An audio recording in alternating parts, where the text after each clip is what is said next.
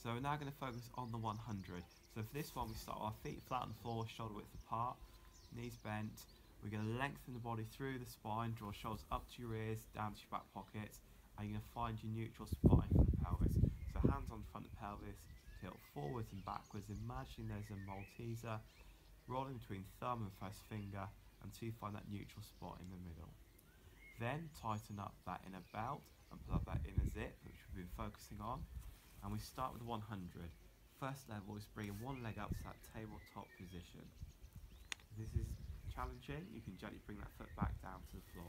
If it's not, bring the foot up, gently bring the second one to follow, and focus on breathing in and out.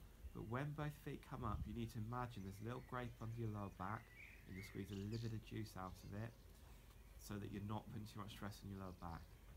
When you've done your breath in and breath out, gently float one foot to the floor, followed by the other one, and relax.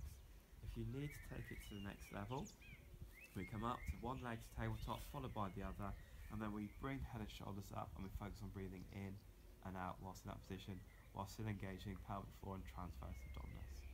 To finish, lower the head down, bring one foot down, followed by the other, and relax. Finish that one, Taz.